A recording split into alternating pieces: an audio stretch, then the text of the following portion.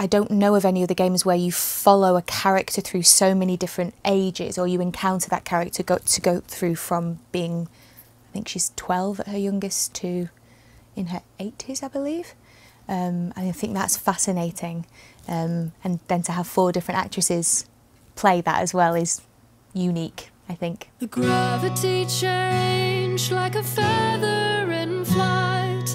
I've got time, I've got time. Love is the flame surround. Hi, I'm Rachel Louise Miller. I play Lorna from the ages of 15 to 21.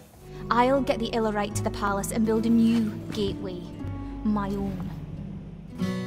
I liked sort of her, she had a feistiness about her, and what was interesting was each sort of scene and cut scene that we did, I had to sort of check in with where she was in her psyche, because there were some moments where she was feeling quite optimistic and I can do this and it's okay, hopeful with Alex, and then others where, you know, she'd been there for so long and so much time had passed that she was just utter despair, and I found that really interesting to play. I love her to pieces. She's so feisty and she's so cool, and she really is very she likes to explore.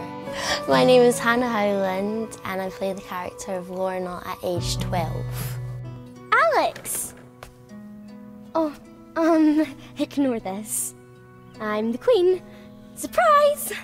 It's really cool to be able to have to play something that you're not yourself, because it is more of a challenge and you can just draw on emotions that you've experienced. Being able to work with such an amazing team of people has been absolutely out of this world.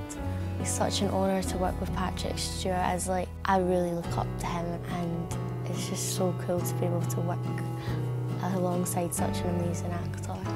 The day she vanished, Lorna was last seen outside the planetarium, heading to the basement.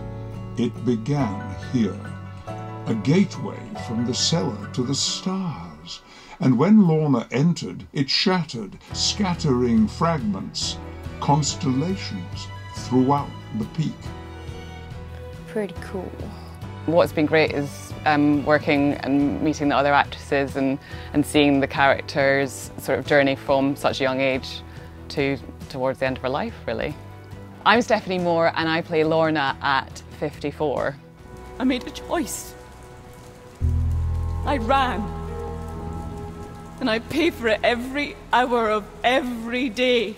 Initially, when I got the job, I was somewhat disconcerted to be playing a 54-year-old, but actually it was really great to be playing a character sort of a bit more dishevelled possibly, and with more life experience than myself. Well, I'm Judy and I play Lorna, the very, very old Lorna that you will see, and I play her at the end of her life, when she's been fairly alone. She's been trying very hard to get out and has failed. So actually, by the time you meet my version of her, she's sort of given up. No, Alex is right here, like always. Stop it, you're scaring me.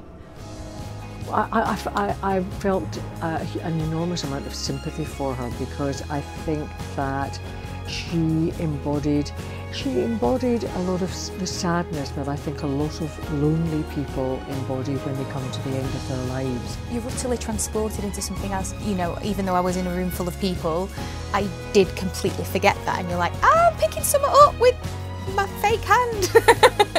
It was, yeah, really magical. There's nothing better than being in the middle of nowhere and looking up into the night sky and seeing a million stars.